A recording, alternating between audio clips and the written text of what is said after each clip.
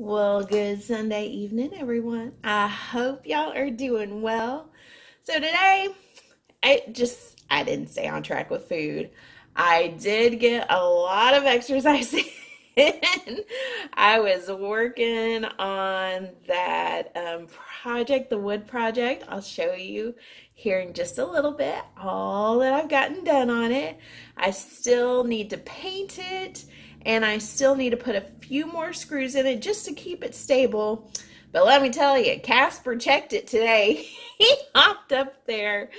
Oh, y'all, he put the full weight on one beam, he put the full weight on the other beam, and he put the full weight jumping off on the edge. So, hey, it's Casper tested and approved.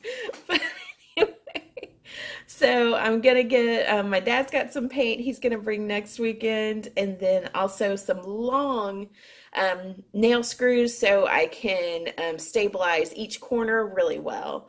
But I'm pretty proud of myself. It's not perfect, and that's okay, y'all, because I did this with hand tools. I will put that picture here at the end so you can see what I used to do this. So, hey, I challenge you. If you're wanting to do something like this, go for it. Just use what you got. In fact, the handsaw I got was at Dollar Tree, y'all. And that thing was good. I was surprised. So, hey, go pick you up a saw at Dollar Tree if you want to do your little carpentry project and you don't have power tools yet.